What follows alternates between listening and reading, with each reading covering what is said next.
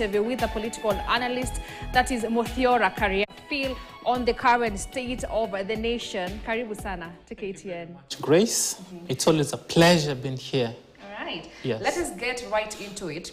Yesterday we saw, after 4 weeks of protest, we saw President William Ruto say enough is enough. Is it really enough? Well, he may want to say that, and I'll take it as a follow-up to the speech he gave on the 25th of June after the very riotous protest we had when the police murdered the most number of protesters who have ever been murdered in a day. He called protesters then criminals. And then immediately after that, there was a change of tune. But yesterday, he went back to that default setting. So now that's William Ruto. That's what he thinks of the Gen Z protesters, that they're people who want nothing but trouble for this nation. And he's wrong for that. So I was not surprised that that's the stance he took, because from the very beginning, he's showed that he's a man who is very difficult to take counsel or to accept times when times have changed against his tide. But what the president was saying was that some of your demands I've heeded to them. You asked me to dissolve the cabinet, I've done it. You asked me to drop the finance bill 2024, I've done it. I'm asking you to come, we talk. There's no medium for us to come and talk. That was his argument yesterday. Do you think that argument really matches on why Kenyans should at least give this man a chance? Not at all. And I'll take you back to a meme that has been doing rounds in social media. One where you have two exhausters. One that's connected to the other through a pipe. So basically, when he appointed the new nominees for cabinet secretaries, by putting in the exact people he had in the previous one, there was no change. It's just as good as he did not dissolve his cabinet before. Now, that cabinet, he had said before that there are people who do not know their jobs. He had said that it's an incompetent cabinet. And even putting that aside, look at the way that cabinet has been scored before. Kithure Kindiki has been a top performer on all the polls that have been done. But even if you look at the score he's been given, it has not been an A or B grade all the time. So that speaks to a leader who does not listen.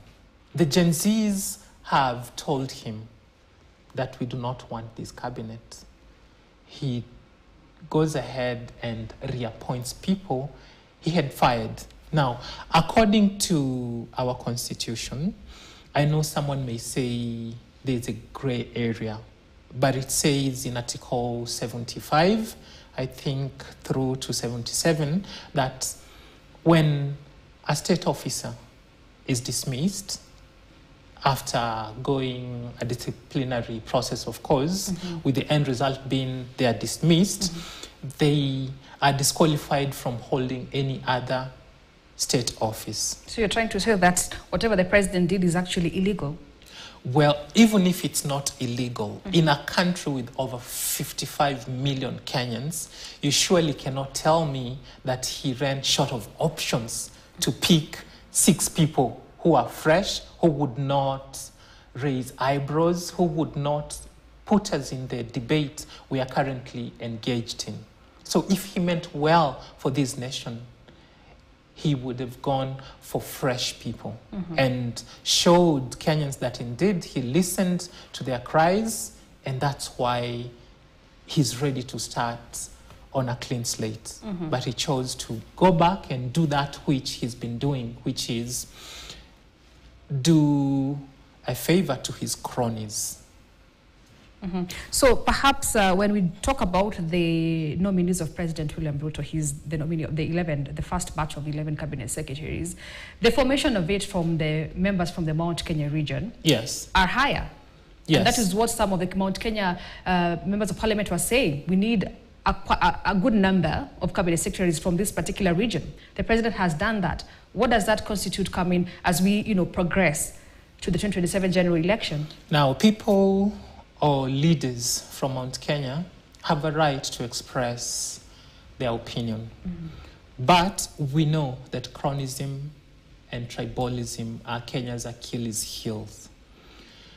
They are the vices that have gotten us where we are today, where instead of looking for competent, suitable people, you look for those within your circle that you'll be able to influence and thereby be able to reap the public. Now, he did appoint majority of them from Mount Kenya, but then this is the long game he's playing. Because, Grace, look at it this way. Kenya has over 44 tribes. When you take 6 positions and give them to one ethnic group, you clearly are telling the country that these people are different from you. So he's alienating people from Mount Kenya, because if this cabinet does not perform, like we know it will not, people will say it's people from Mount Kenya who have gotten us into this mess that we are in. And so people from Mount Kenya should not be trusted with leadership. So he's setting up Mount Kenya so that in future, let's say in 2027, should they want to front someone, the other communities will say, these people are the reason we are in the mess we are grappling with today. So what if they perform? Well, if they perform, well and good. But then Alice Wahome is on that list together with others who have already shown that they cannot deliver to Kenyans as had been promised before. So we are talking from experience. They've had a chance, and clearly they don't seem to understand how to do the job. So instead of waiting another 3 years for them to fail, William Ruto would have saved this nation by going for newer people, fresher people, people whose track records, wherever they've been, indicate that given a challenge, they will always rise above it. Now, that aside, let us look at the game that William Ruto is playing at this point, which is he's realized that Kenyans have rejected his leadership. Kenyans no longer have faith in him as a leader. For him to continue being in office, should he survive the onslaught right now, he would need to be re-elected in 2027. Yes. So going to an election in 2027, William Ruto knows that he's likely not to be voted back. So to secure his position right now, he's starting to play the tribal card. That's why he's reached out to ODM, because ODM, honestly speaking, without sugarcoating things, has a backing from a certain ethnic community. So if he's able to draw that in, and then because there is a revolt from the mountain right now, and in 2027 he doesn't get that vote block like he did in 2022, then his options will be wider than when he didn't have ODM come on board and they would be fighting out there against him. Now, all he would need to do is consolidate the Western Bloc. And that's why even when he dissolved or dismissed the entire cabinet, he left Musalia Mudavadi. So William Ruto is not looking to deliver to Kenyans right now. What he's looking at is to survive the protests, to survive the criticism, to survive those that are saying Ruto must go. But will he really survive the protest if he's threatening that, you know what, this time round, enough is enough? you know, the security and the peace of the nation comes, you know, at the front. And we've seen the Gen Z saying that no matter what, tomorrow on Tuesday, they're going to be on the streets. Will he really survive if that is the language? Well, the truth is, and it's been said before, that if you prevent a peaceful revolution from happening, then a bloody one is what you're going to have. The protesters have been peaceful so far. They have laid their demands, and the demands are reasonable. William Ruto spoke of violence yesterday, if you paid attention to his speech. But then, who has caused the violence we have so far seen during the protests? It has been, number one, the police. Number two, state operatives thought that to manage these protests, they need to make them unpopular to the general public. So they hired goons to infiltrate the protests. And we saw the havoc they wreaked. I say that because I come from Kawangware, where goons were hired. I can attest to that. I even have witnesses and evidence about how people are brought together to come and cause mayhem. So, but the state sponsored the violence we saw the very first time. But then, once those goons tasted blood, now they do not need to be hired anymore, because they know if we go out there, we will pay ourselves through whatever we can loot, through whatever damage we can cause. So the violence we have witnessed so far has been instigated by those who hold the tools and instruments of violence, which is the government. So if the violence is to stop, our president, William Ruto, is the person to make that happen. And so far he seems keen, because he's branded these protests as violence-oriented, that all they are seeking to do is create chaos. So he's solely responsible for the mess we are in right now. He had a chance to continue fizzling out the steam from the protests by giving Kenyans a cabinet that at least has the face of Kenya, but he chose to go tribal. He chose to recycle those who had already been rejected. So the person culpable for whatever chaos that Kenya finds itself in today is our president. He's the one that does not want peace. About the talks, the Gen Z's movement has categorically stated that our demands do not require us to sit down and talk about anything. We want you to de-ethnicize the public service. We want you to tackle corruption decisively.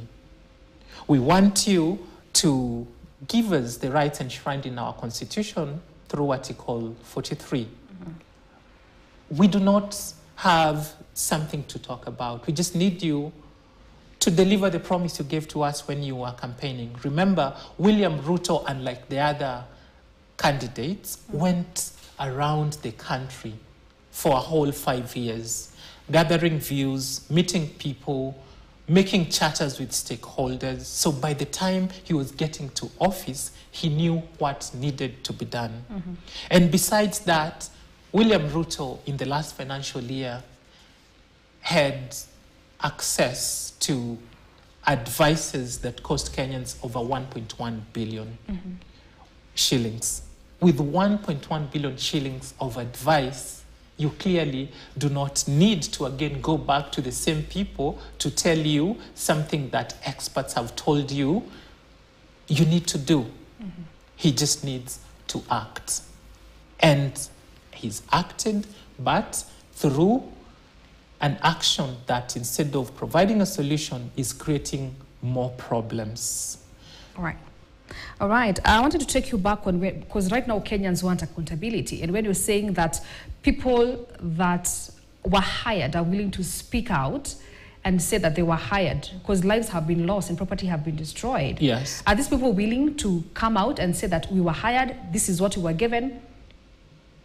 No, what there is, you see, when someone confesses to you that we were called and told that... By police officers? No, by government operatives. Okay. They went to a certain petrol station where the motorbikes they were using were fueled. Someone paid for that. We were along these streets and the police did nothing to stop us because we had been told they would not interfere. So these are things that were captured by CCTVs, by some protesters who were on the streets then, where you would clearly see people vandalizing, people looting, and it's happening in the full glare of cameras and view of the police. So when I raise these issues here, I raise them because it's out there in the public domain. People have seen this happen.